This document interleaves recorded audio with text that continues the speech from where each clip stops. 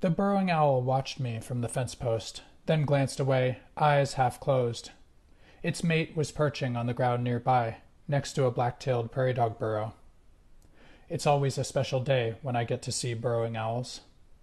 It was late morning, a week ago, just becoming hot and breezy. The place, my breeding bird survey route, in farm country near Big Sandy, Montana. It's always great to see burrowing owls, but this was a particular treat. My first sighting of them in this area, since I first started surveying the route 4 years ago. And seeing them near a prairie dog burrow was no coincidence. Burrowing owls nest underground. Prairie dog towns give them nest sites.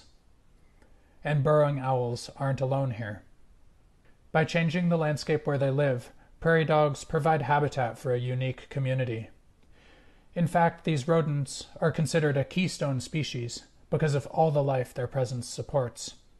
Black-footed ferrets, Mustela nigripes, which have become extremely rare, utterly depend on large prairie dog colonies for their survival. Burrowing owls and mountain plovers are strongly associated with prairie dog towns. Horned larks are common in these habitats, as is the insect-eating northern grasshopper mouse, Onychomus leucogaster. Golden eagles and ferruginous hawks often stop by to hunt prairie dogs. Hi, I'm Shane Sater, author of the What's Going On Out There blog.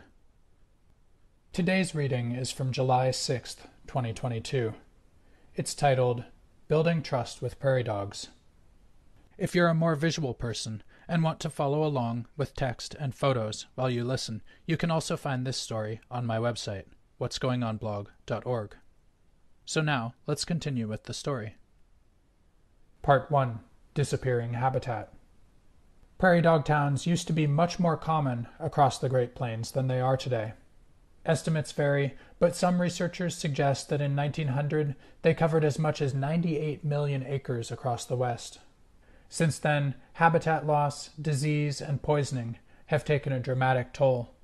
Prairie dogs continue to survive here and there, but their decline has been so steep that they are now functionally extinct in terms of their role in the grassland ecosystem. The Helena Valley, where I live, is no exception to these general trends. But on the north side of the valley, along Interstate 15, a prairie dog colony has persisted for many decades. The colony was already there when Last Chance Audubon Society published the booklet Birds of the Helena Valley in 1979. Then, the authors wrote that the area often supported a pair of burrowing owls. But in the 43 years since then, it seems, the burrowing owls have disappeared. No one has reported them here since 1979. What has changed? Have the burrowing owls actually disappeared? Or have they just been here all along, hiding from local birders? Today, on this early July morning, landowner Mike Hosfeld has very generously given me permission to take a look around. I'm looking for prairie dogs, owls, and whatever I can learn about this unique habitat. I'm hoping for a repeat of last week's experience near Big Sandy. Will I find a pair of burrowing owls here? Honestly, after 43 years, it doesn't seem very likely. But I can hope. And burrowing owls or not, there's a lot we can learn from a prairie dog town. Part 2. Near the Edge. So here I am, at sunrise, standing near the edge of the colony. Although the town is still active, the prairie dogs have abandoned this edge of it. But even so, the signs of them live on. In the green areas between swaths of sagebrush, the plants tell of how the prairie dogs shaped this spot before they disappeared. Dotting the area are a variety of low-growing perennials. These are a few of the characteristic plants that thrive on active prairie dog towns. Scarlet globe mallow, Sphaeralcia coccinea, western wheatgrass, Agropyron smithii, fringed sage, Artemisia frigida, sandberg bluegrass, Poa secunda, flaxleaf plains mustard, Schunacrambe linifolia, and Pinge rubberweed, Hymenopsis richardsonii. Meanwhile, the rankly growing annuals reaching for the sun, Russian thistle, Salsola species, and Orac, Atriplex species, tell us that the prairie dogs have left. Without the grazing rodents, these annuals can grow tall. Now I'm approaching the active edge of the town, leaving the shrubby sagebrush behind. The vegetation becomes dominated by a low, silvery green, herbaceous carpet of fringed sage, Artemisia frigida. The thick stands of tall annuals fade away. From the direction of the interstate, a lone pronghorn is watching me, giving an occasional low bark. Above the traffic noise, the tinkling voices of the horned larks are the song of this place. They mingle with the whistles of the western meadowlarks and the melodic trills of a vesper sparrow. A robin is chipping insistently from the fence. Part 3. Merlins, Larks, and Sparrows. The robin continues to call from the fence, broadcasting his annoyance. Then I spot him, and I realize why. 2 fence posts away from him, a merlin is perching, too. She soaks up the early morning light, steadfastly ignoring the robin. He can't afford to be so nonchalant. Merlins feed primarily on birds. The presence of this slender falcon has put him on high alert. Closer to me, a horned lark is perching on the fence. Another is singing overhead, an exuberant cascade of chips. He sails through the air high above me, his black tail spread wide. In the distance, from a patch of sagebrush that follows the draw along the edge of the prairie dog town, I can hear another familiar song. It's a series of gentle, musical trills cascading towards my ears. Farther away, another begins to sing. They're brewer's sparrows. At least 3 of them greeting the morning from the sagebrush. Unlike the area that I visited last month at Devil's Elbow, there's enough sagebrush left here to support these habitat specialists. Now there are 6 pronghorns watching me from the west, a string of fast-footed sentinels chuffing occasionally. Another band is grazing in the shadow of the hill to the north, their white rumps glowing in the still light of the morning. Part 4. Getting closer. I still haven't seen or heard a prairie dog. But where I'm standing now, I can tell that their burrows have been recently used. The mounds poke up from the earth like enormous pimples. I walk over to one of them for a closer look. No plants have started growing yet on the sloping sides of this mound, except for an occasional globe mallow and an opportunistic Russian thistle. But nevertheless, the prairie dogs that lived here are gone. The entrance to the burrow is filled with spider webs. Where are the prairie dogs? Between the abandoned mounds, the feathery green Russian thistle is growing up between gray cushions of fringed sage. The rodents haven't been here this year to trim it. A horned lark is on the ground nearby. He pauses to sing, runs a few steps, then pauses again. Occasionally he taps the ground with his beak, mixing a bit of foraging among his morning songs. Suddenly another male appears, making a low pass at him. The ground-based singer leaps into flight, and his rival chases him 50 yards in a flurry of wings and calls. Then it's over as quickly as it began. The males land separately and resume their singing. And there to the east, backlit by the yellowing sun, I see the morning's first prairie dog. This one is lounging quietly on its burrow, resting on all fours. Around it is a low sea of fringed sage. This carpet extends 100 yards farther east, where the big sagebrush rears up in a thick, shrubby tangle. Is there a coyote lurking there, hoping to sneak up on the prairie dog?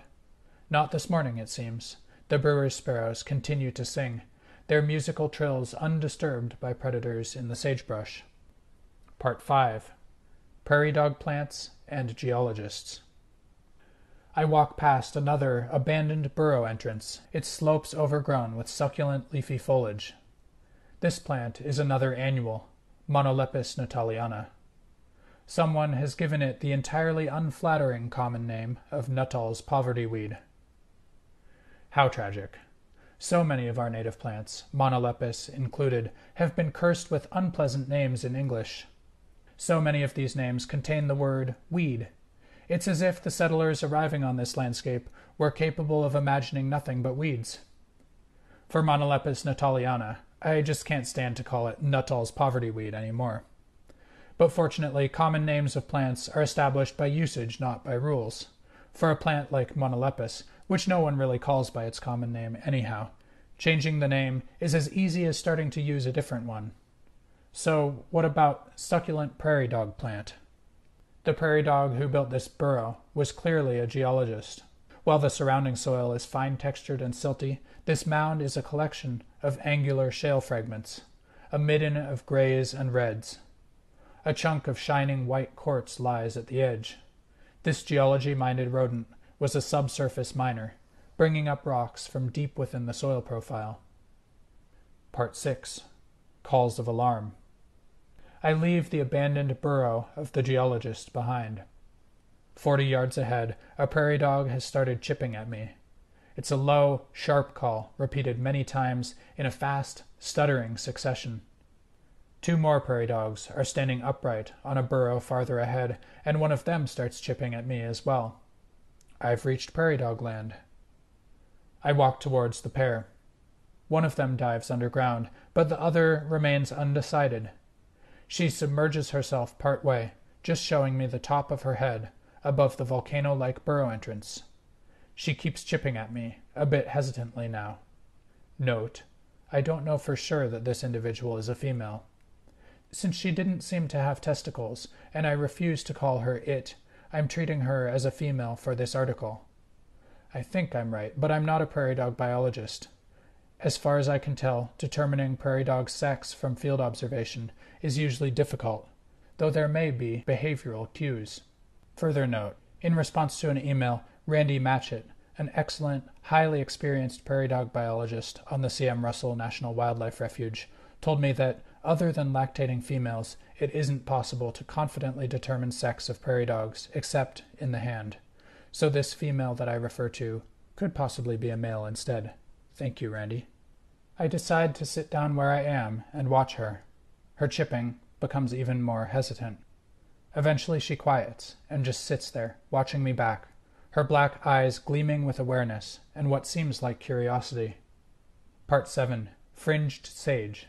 Not a salad green. The vegetation around her is manicured, a prairie dog lawn. Low carpets of fringed sage alternate with blue-green swaths of western wheatgrass. The fringed sage is starting to send up leafy stems, preparing to flower. But what's that there? A pile of these stems is lying on the ground, cut down by a prairie dog. I kneel low to the ground, putting my eyes at the height of a prairie dog in bowling pin posture. This is what I call it when they stand upright. From this height, you can see a coyote or a badger approaching from as far away as the next prairie dog neighborhood. From the raised top of a burrow entrance, the view is even better. You can see as far as the human dwellings beyond the town, surrounded by their shelter belts of Russian olive. It makes sense that the prairie dogs would clip the fringed sage stems to maintain this visibility. This way, it's much harder for predators to sneak up on them. But why aren't the prairie dogs eating the sage?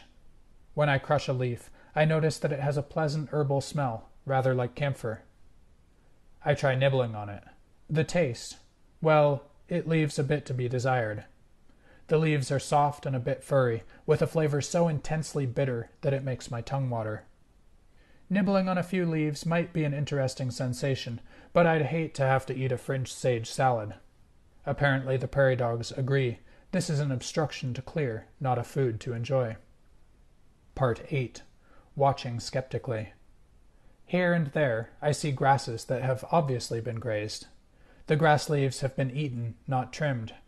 Apparently western wheatgrass and blue grama are tasty snacks to a prairie dog's palate. The nearby prairie dog is still very skeptical about me. Now she has sunk down into her burrow so that only the very tip of her head is showing. 100 yards away, though, a prairie dog family has decided that this strange mammal with the camera isn't dangerous. For now, at least. 5 prairie dogs have emerged from this burrow. 4 are clearly smaller than the other. Is this mom with pups? They sit on the mound, soaking up the morning sunshine. 2 of the pups tumble off to play. Not too far, though. Mom is grooming one of the other youngsters, washing the fur on his back. The pup turns around and tries chewing on Mom's tail, then tries his littermate's tail. The prairie dog, who I think is a female, closer to me, is still acting wary. Slowly she emerges from her burrow. Then she perches on top, watching me, just an eye blink away from safety underground. She waits calmly, there's no hurry. It would be nice to forage for some breakfast, but she'd much rather wait than find out that I'm dangerous and become my breakfast. Part 9. Building Trust? Farther off, the prairie dog family has spread out to forage. They're still close to safety. It's a quick 10-yard dash back to the mound. They're foraging in an area where there's lots of fringed sage. But from here, I can't quite see what they're eating. Mom returns to the mound for a minute, foraging along the edge, and I get a slightly better view. She's on all fours while she gathers her food. Then she stands up to chew, looking around for predators while she eats. The nearby female eases down from her perch on top of the mound. She's still not sure about me, but she seems pretty relaxed now. She lies down, sunbathing at the edge of the mound. Eventually she yawns, stretches, and begins to feed, cautiously. I raise my camera. Whoa, that was too much. Offended, she races back to her bowling pin posture, standing at the top of the mound. Okay, I'm sorry. Gaining a prairie dog's trust clearly takes time. I go back to ignoring her and watching the distant family. 2 of the kits are playing on their mound like puppies, jumping up and pushing each other. Part 10. A second chance. The nearby female decides to give me another chance. She moves out to the edge of her burrow on all fours and starts feeding. She nips a mouthful of vegetation and then stands on her hind legs, using her front paws like utensils to help her eat. I'm watching with just my peripheral vision right now. No eye contact, no threatening movement of my binoculars or my camera. Without magnification, I can't see what she's eating. Slowly, I raise the binoculars. She tolerates it for a second, then gets nervous. Instead of returning to her burrow, though, she bolts towards another. This second burrow is just slightly farther away, but much more to my side. I have to twist awkwardly to watch it. Now it doesn't take her long to start feeding again. Eventually, I raise my binoculars. This time she lets me. She's working on a leafy mouthful of succulent prairie dog plant, Monolepis nataliana. It rapidly disappears between her furry black lips. I raise my camera. Okay, if you must, she seems to say. The angle is awkward. I'm twisted sharply to my left. My back is cramping up, and the camera keeps wobbling against my knee, but I don't want to turn my knees towards her and startle her. She's busy with western wheatgrass leaves now. She's shoveling them into her mouth, one at a time, like slim green carrot sticks. Often she stands up to eat. Sometimes she stays prone, lifting one front paw to hold her food as she chews. When she moves, her gait is an endearing waddle, like a well-fed gardener fondly picking her way through the vegetables. Part 11. Time to go. A few minutes later, she turns around and starts barking again, softly. I look around. Where's the intruder? I don't see anything. No hawks, no badgers, no foxes, no coyotes. Then I realize she's barking at me. Has she gotten so engrossed in her breakfast that she's forgotten I'm here? Or has she just gotten tired of putting up with letting me watch her eat? In either case, her point is clear. I'm no longer welcome here. As I stand up and start walking away, she intensifies her barking. The family in the distance joins in. They're all on alert now, Mom and the pups perching on 3 different burrows. All 5 have their heads up, and Mom is in the bowling pin pose. Briefly, I swing west through the rest of the active town, to count prairie dogs and look for burrowing owls. Other neighbors join in the barking, yelling at me from their burrow entrances and jerking their tails. This is the welcoming committee a prairie dog town presents to intruders. We see you. Go away. Part 12. Prairie dog disappearances. I haven't seen any burrowing owls this morning. And farther west, the barking of the prairie dogs stops. There are burrows here, but they're all abandoned. The fringed sage, western wheatgrass, and blue grama of the active town have all but disappeared. In their place, this area is a field dominated by annuals, mostly Russian thistle and goosefoot, Chenopodium species. Where have all the prairie dogs gone? Across their range, prairie dogs face many threats. Sylvatic plague, introduced to North America around 1900 in the fleas of ship rats, can wipe out whole colonies of these social rodents. But even in the absence of sylvatic plague epidemics, the size of a prairie dog town can fluctuate substantially from year to year. Part 13. Pests? Since my great-grandparents and other Europeans settled the West, it's become common to consider prairie dogs as pests. People say that they compete with livestock, eating the same grass. To kill them, land management agencies have hired people to poison prairie dog towns with zinc phosphide or aluminum phosphide. In the digestive system of an animal, prairie dog, bird, or human, these compounds react to produce phosphine, a highly toxic gas that kills the body from the inside. Prairie dog shooting has also become popular, a leisure activity that is supposed to help ranchers. But are prairie dogs pests? Certainly a burrowing owl would disagree. As for whether they compete with cows, a closer look at this question shows that it depends. The climate, the particular grassland, density of cows, density of prairie dogs, the weather of a particular year, all of these can change the answer. In some cases, cows and other ungulates actually prefer prairie dog towns over other rangelands. The forage, cropped low and fertilized with prairie dog dung, can be lusher and more palatable than it is elsewhere. In other cases, the presence of prairie dogs may reduce the density of livestock a range can support. But poisoning, which is usually paid for by taxpayers for grazing allotments on public land, costs more than it would to tolerate prairie dogs and compensate ranchers for any loss of forage. Part 14. Looking ahead.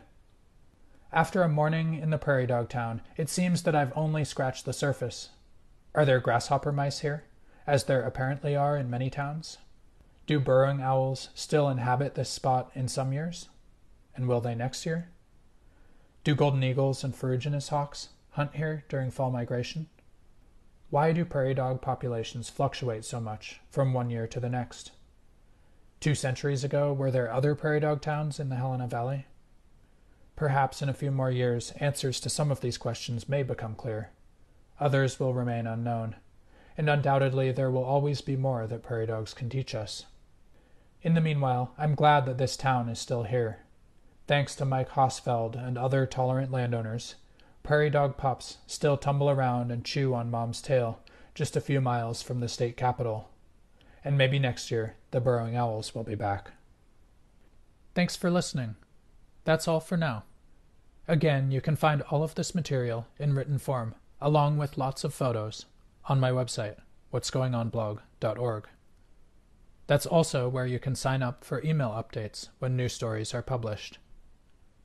And if you'd like to join those generous folks who make my work possible, that's also where you can find my Patreon page and make a monthly donation.